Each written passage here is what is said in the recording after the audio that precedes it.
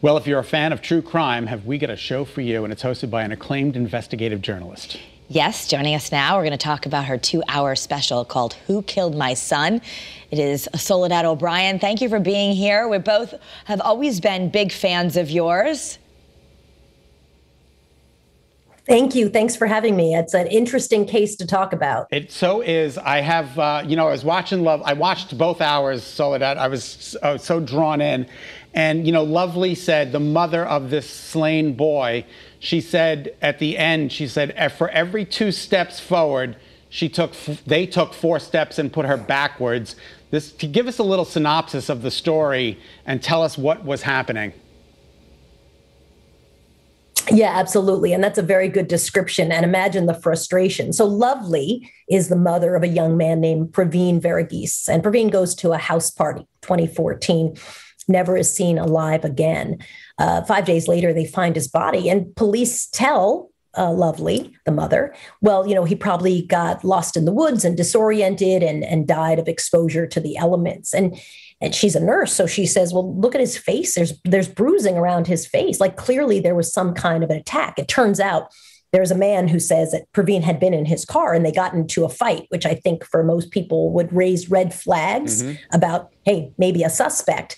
But police are very slow to first call him a suspect, to bring him in and really question him for the murder of Praveen. And every step of the way, it's Lovely, who has a lovely name, but is kind of more like a pit bull, and trying to push the investigation forward. It's almost like investigators and police and the prosecution are all very reluctant to aggressively go after Praveen's killer. And it's, if it hadn't been for Lovely and her partner, she eventually connects with a radio host who also is doing interviews and helping figure out what happened to her son, who killed him.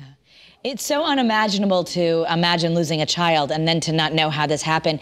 What did you uncover about the legal system as you unraveled the story? I've uncovered, I guess, what I think a lot of people know about the legal system. And Lovely says it very clearly. She feels that if things had been reversed, if in fact her son had been the suspect in the case, if the suspect were a young Black or brown man and the victim were a young white man, that police would be more aggressive in how they handled the case. And I think she sees evidence of that every step of the way, where she basically has to deliver evidence. She has to do her own autopsy. She has to get eventually access to the files and point out some of the discrepancies and mistakes investigators are making.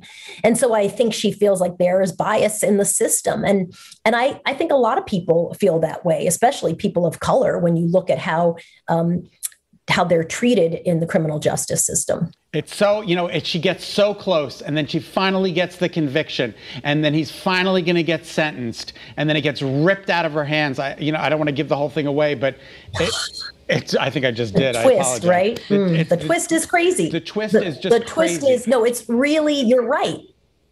Because there's a twist that's insane, and she's exactly right. Steps forward, and then all of a sudden, there's a system that keeps forcing them backwards. But what I have appreciated about Lovely, and I knew this from the moment we met, that she just never gives up, that she's just very aggressive about being very focused on trying to figure out what happened to her son and bringing her son's killer to justice. And because of that, I never worry about how this is going to end.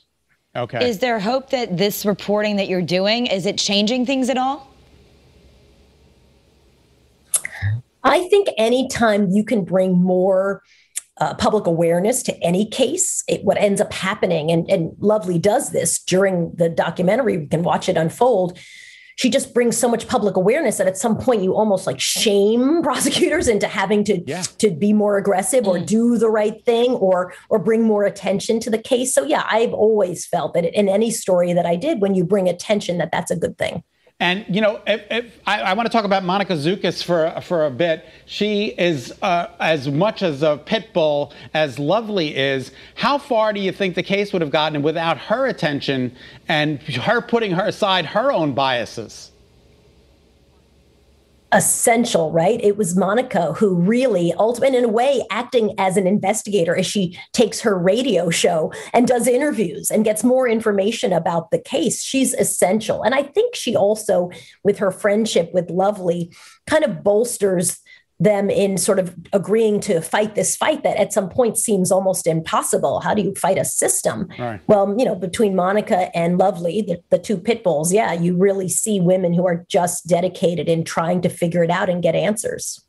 Kara and I normally prepare a bunch of questions for our host, and we didn't get to ask you anything personal or about your career, and we apologize for that, but we're so fascinated by the story. We hope you'll come back one day where we can just chat. Anytime. I love just chatting about myself. What could be more fun for me? Isn't that what all good journalists do? You're terrific. Thank you so much. Right? All right. Thank you. Nice to chat. Thank you, guys. Thank you for being here. They're really doing so many great things on Discovery Plus. Kara, you have to watch the show. I'm going to finish watching. Now you watch the whole 2 hours, so I need to see the end. I have goosebumps. So it streams on Discovery Plus today, and you can catch up more with Soledad tonight on People TV. Hear more about that, and that's right here on Channel 3 at 7:30. Discovery Plus is really establishing some good programming. It's amazing. All right, Oprah's Soul Sundays. Yeah, exactly. Actually, it's not even Sunday anymore. It's just Soul. Yeah, Soul.